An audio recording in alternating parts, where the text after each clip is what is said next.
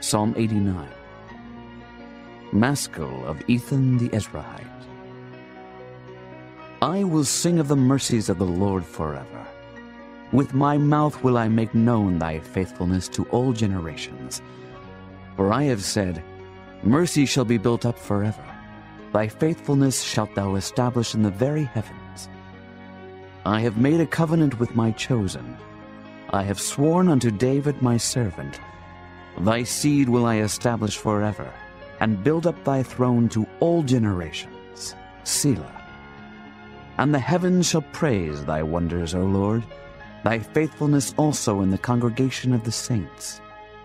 For who in the heaven can be compared unto the Lord?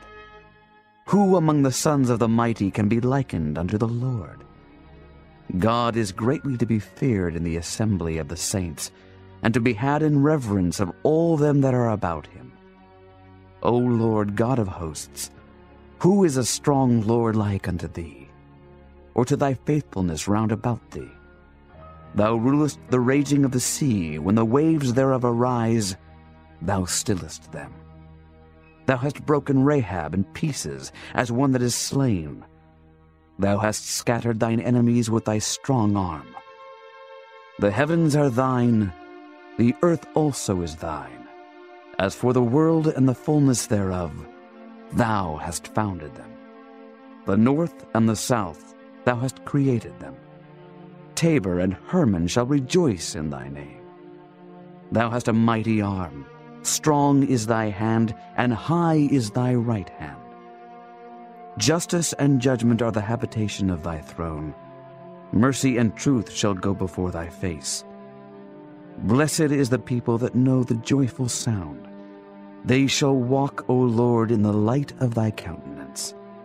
In thy name shall they rejoice all the day, and in thy righteousness shall they be exalted. For thou art the glory of their strength, and in thy favor our horn shall be exalted. For the Lord is our defense, and the Holy One of Israel is our King. Then thou spakest in vision to thy Holy One, and saidst, I have laid help upon one that is mighty. I have exalted one chosen out of the people. I have found David my servant. With my holy oil have I anointed him, with whom my hand shall be established. Mine arm also shall strengthen him. The enemy shall not exact upon him, nor the son of wickedness afflict him. And I will beat down his foes before his face, and plague them that hate him. But my faithfulness and my mercy shall be with him, and in my name shall his horn be exalted. I will set his hand also in the sea, and his right hand in the rivers. He shall cry unto me, Thou art my Father, my God, and the rock of my salvation. Also I will make him my firstborn, higher than the kings of the earth. My mercy will I keep for him forevermore, and my covenant shall stand fast with him. His seed also will I make to endure forever, and his throne as the days of heaven. If his children forsake my law, and walk not in my judgments, if they break my statutes and keep not my commandments, then will I visit their transgression with the rod, and their iniquity with stripes. Nevertheless, my loving kindness will I not utterly take from him, nor suffer my faithfulness to fail. My covenant will I not break, nor alter the thing that has gone out of my lips. Once have I sworn by my holiness that I will not lie unto David.